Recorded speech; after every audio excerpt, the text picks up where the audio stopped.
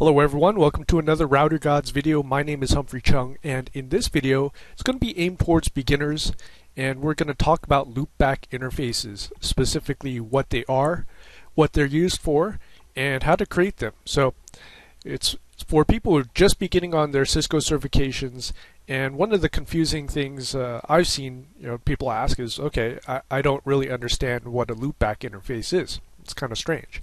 So simply, a loopback interface is a fake interface we put on a router, and it's going to help us test things. It's going to help us in administration purposes, like telnetting into a router to control it. And it's also going to be necessary for more complicated protocols like OSPF, sometimes EIGRP, and BGP. So it does a lot of things.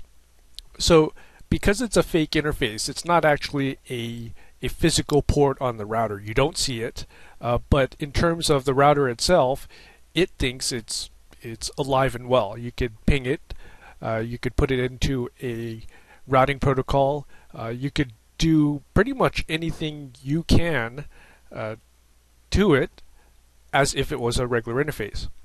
So let me demonstrate. And a lot of times in the PC world, in the PC tech support world, you've been told or you've been asked, can you ping your own loopback address? And in PCs, if you've got a Windows machine, you could do that by going to your start menu, go to your command line, and you can ping in what's known as the IP loopback address, which is 127.0.0.1. And hopefully it should ping back. What this means is this is a virtual interface. It's a virtual IP address, and it goes back into your computer and it tests out your TCP/IP stack. And you'll be learning about the TCP/IP stack in your CCNA and other Cisco studies. And what this means is you're just checking to see if TCP/IP is working correctly. If you're not able to ping 127.0.0.1 on your PC, you've got some serious problems, and you definitely can't access the internet. So it's a very low-level test to see if there's more complicated problems. So we're going to close that out. So here I've got a simple 3-router topology, R1, R2, R3. We've got the subnets 10.1.12x in between router 1 and 2, 10.1.23x between 2 and 3, and 10.1.13x between 1 and 3. So the x means that if I'm on router 1, I'd be giving the IP address 10.1.12.1. X represents the number of the router. And on this side, on the router 2 side, I'd be giving the address 10.1.12.2. Yep. So like on router 3, we're going to be given an address of 10.1.23.3, because 3 is the number of the router. And on this side, between 1 and 3, it's 10.1.13.3. I haven't put in the loopback addresses just yet, but the addresses we're going to use is 1.1.1.1, 1.1.2.1, and 1.1.3.1 for router 3. And everything in this is going to be a /24. So let's create a loopback first on router 1. It's pretty easy. Go to router 1. I'm going to move my terminal window over here. Go into enable mode, then go into conft. So the command is interface. Here we're going to type in int loopback 0. Okay, so does it matter what number we use for our loopback? Not really. If we type in loopback and then do a question mark, we can see that we have a wide range of numbers, and this has to do with how things are kept track of internally in memory. Now each loopback does use a certain amount of memory, so you can't really create an infinite number. But you could definitely create dozens, even hundreds of loopbacks if you wanted to. So here we're going to do loopback 0. And then you can see the line protocol comes up, so the Cisco router automatically changes it to an up state. And if we hit the question mark, we could do quite a bit to this loopback interface, because the router thinks it's normal. It's like any other interface. So we'll give it an IP address 1.1.1.1 and a mask of /24.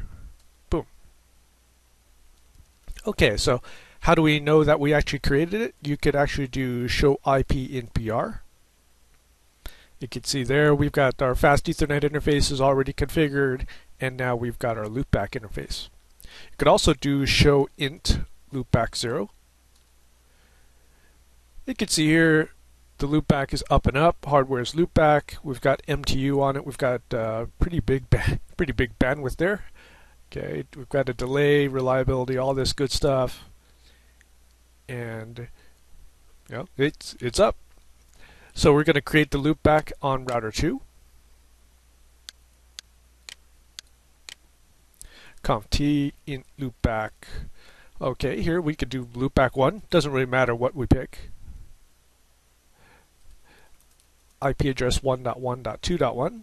Oop, got to put in a mask. And there we go on router 2. And on router 3, enable conf t int loopback. Here we'll do loopback 0. Give it an IP address of 1.1.3.1, 255.255.255.0, and just verify that it's there. Show IP in PR, and we've got loopback 0. Now I've got RIP running on all 3 routers, and we can see the RIP configuration by show run pipe s RIP, so that's going to show us the section just for RIP. So on all 3 routers, we've got router RIP version 2, network 000, no auto summary. So what the network statement does here is it throws everything into RIP. So as soon as we made all the loopback interfaces, we can show IP route. You can see here we've got routes to all of our loopback interfaces.